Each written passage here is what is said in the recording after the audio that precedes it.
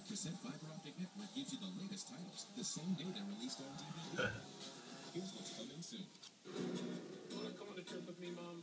There's a good old Merle with the 1911 and the Black Hawk holster for his 1911. Right on his belt. I put a knife in it, but he's holding his 1911. There's the same holster right there. I don't know if you could see it. But anyway, there's the mother of pearl gripped blank 9mm, very loud chrome Colt 1911, aka the Vincent Vega.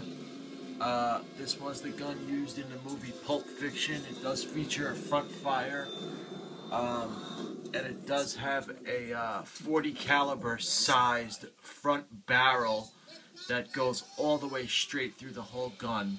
So it emits a huge flame from the front of the barrel, and it's blowback action, obviously, and it emits shells out of the top of the gun. It holds a capacity of 8 like the real gun, and as you can see, I have it on a frame on my wall. But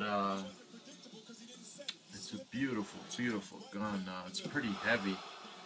I have the magazine in it on my wall, so has a nice Colt original gold horse logoed pennant in the middle of the pearl grip, and features, you know, the chrome base with the nice nice style and flair to it.